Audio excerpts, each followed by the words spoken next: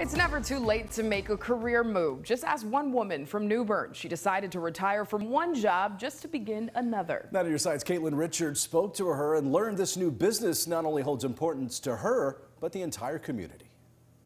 From working at the post office to working in clothes, this now local boutique owner just made a new life decision and couldn't be happier.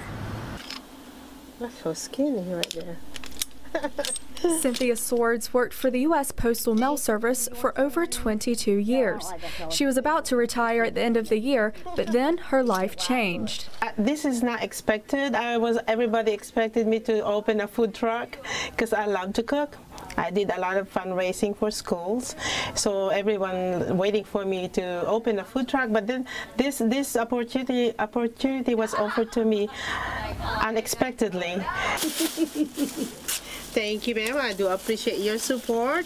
Bob Cisco, who was one of Cynthia's customers at the post office, was the husband to the owner of what was known as Today's Fashion in New Bern.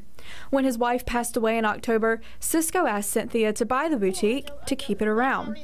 While still working at the post office, she reopened the boutique within 2 weeks with a lot of help and named it Boutique a la Mode, just in time for the holidays. It's not just the money, you know. It's just I'm not here to be rich. I just something to, you know, that's something to do and something to, you know, earn a little bit. I want to cater to, you know, I want to give them the good price and good quality because it's hard sometimes, you know.